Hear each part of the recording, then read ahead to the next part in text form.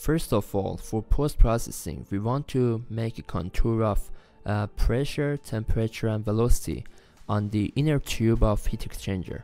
So before making a contour, I should hide the wall shell and then make the tube visible. Now from upper toolbar, I can select contour and then define a name for it, or another way is to use it from insert tab and then contour.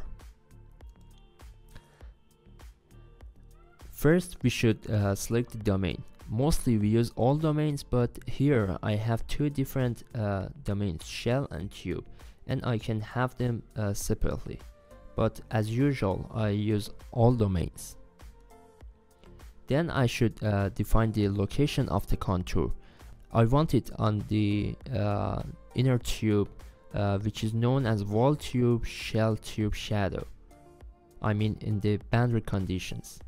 So I select wall tube, shell tube, shadow, and then select my variable, which is pressure first, and then we will investigate temperature and velocity. If I apply that, then you can have and see the pressure distribution along the tube. But here is an option. If it's global, the values are dedicated and gets from all domain, but when it's local, it's just about the selected boundary condition, which is tube here. And the last option here is the number of contours. By increasing this, for example, if I change it to 30, the contour will be more smooth and you can hardly distinguish the boundaries of colors.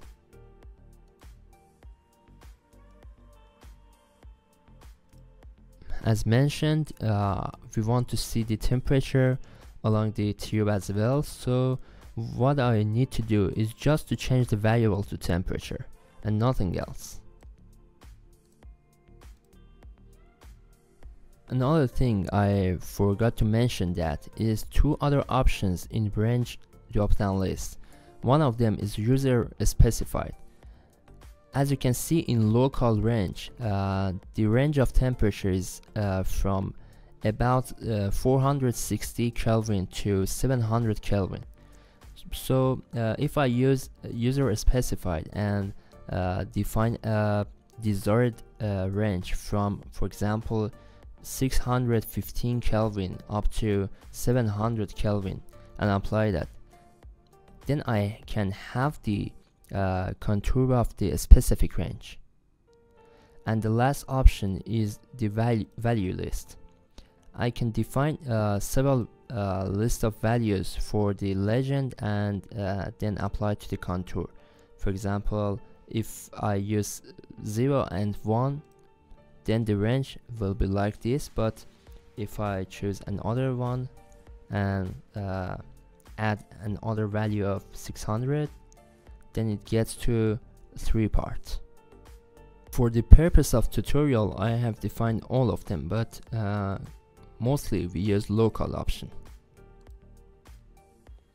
Now imagine that I want to see the velocity contour inside the tubes, the velocity of flow inside the tubes. So what should I do?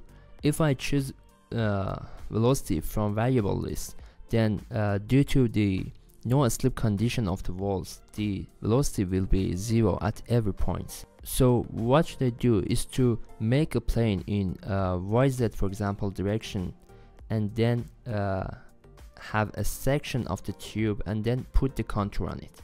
So from location, plane, I call it plane 1, and change the method to YZ with X coordinate of 0. As you can see, I have defined the plane, so I hide it, but now in the locations drop down list I have plane 1. If I choose that and left the variable to velocity, now there is a clear contour of velocity. In labels tab, there is an option to show numbers. If I apply it, you can see that it labels all of the ranges from 1 to 29 and label it on the contour.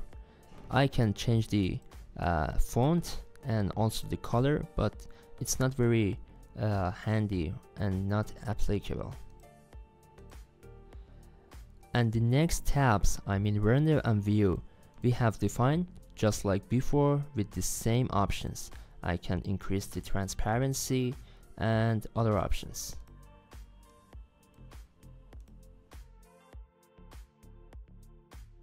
One of the most important parts in every exported contour, vector and other stuffs is the legend. We need an appropriate legend to use it in our articles and reports. So we should modify the default legend of CFD post or make a new one.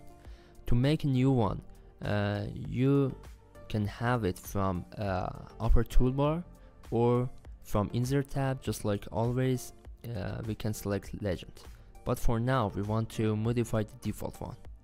First of all, there is an option to choose the title of the legend, which is located on the top of the legend. For now it's just a variable that's velocity, but it can be variable and location, and the other one user specified. For example, I enter velocity plus its unit in the parentheses. So if I apply it, you can see my defined title, but mostly we use variable alone. Under the title mode, there is a checkbox that relates to the unit, which is shown under the legend. If I uncheck it, then there would be no unit. And the other option is to use legend vertically or horizontally. It's all depend on your work and what you want. At the location section, I can just set the justification of X and Y coordinates of the legend, left, center or right, and the other option is to use none of them and then define manually.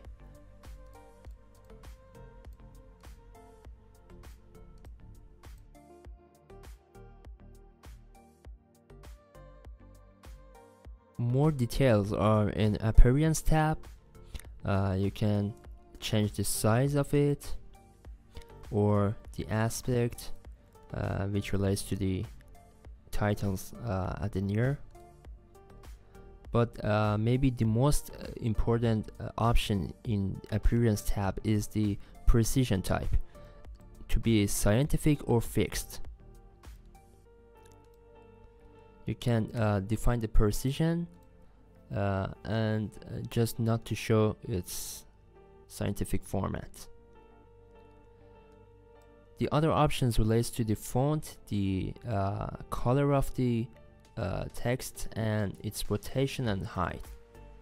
So for an example, let me change the font and the color turns to green, for example, and apply a rotation and make them bigger. Another option for post-processing is to create the velocity vectors. Like always, we need a plane to put the vectors on, so I decided to choose the define plane at the middle again. So before get to that, I hide the contour and normalize on the plane. From the upper toolbar, like always, there is vector, and you can have this option from insert tab. The settings are very similar to contour settings, so I set the location to the plane 1, but for sampling we've got many options. The first sampling method is equally spaced. It means you define the number of vectors, which is 100 right now. If I apply it, then you can see the 100 vectors on the plane. By increasing this number, there would be more vectors, and just let me hide the plane. no more options here. The other method for sampling is rectangular grid. We've got two parameters to set these settings. One of them is spacing, which means the space or distance between vectors are defined. If I decrease that, then there would be more vectors, just a little more. Oh, it's too much. Let me define manually.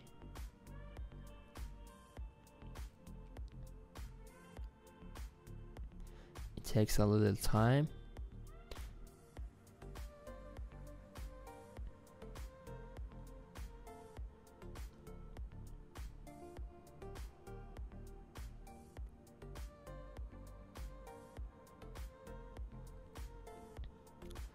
And the aspect ratio option relates to the distance between the arrows. As you can see right now, the distance between arrows in Z direction and Y direction is the same because the aspect ratio is 1. But if I decrease that, then the distances would be different. Just let me increase the spacing and then decrease the aspect ratio to 0.7. You can see the effect. And at last we have grid angle, which rotates the vectors.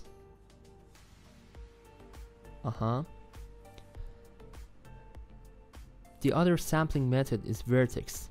It creates vectors on every nodes of the mesh grid. So more fine mesh results in more vectors.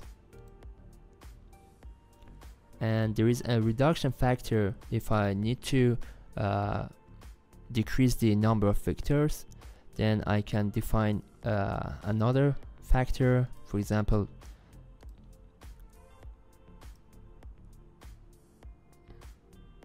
or let me increase that to 5. Then you can see that the number of vectors will be reduced.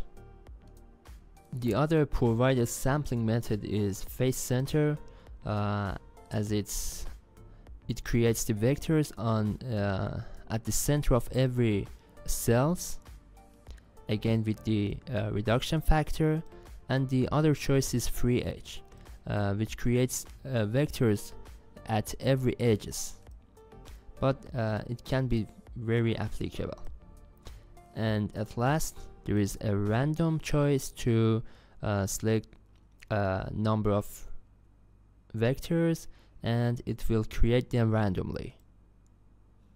From projection section, we can choose the coordinate frame. It means we choose the direction of the vectors. For example, right now it's in the direction of Y and Z, but if I select X, then the vectors would be in the direction of X. And the other option is normal. Obviously it creates the vectors perpendicular to the defined surface, like now.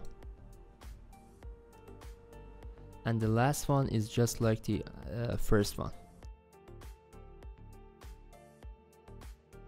In the color tab, the properties of the color is existed. For example, if I change the mode to variable, then I can color the vectors with different variables. For example, pressure, or just like before, velocity. And we discussed about range in contours, and local is the preferred one in most of the cases. But the color scale relates to the legend. We want to be linear or logarithmic. It is used commonly in cases with a very vast range.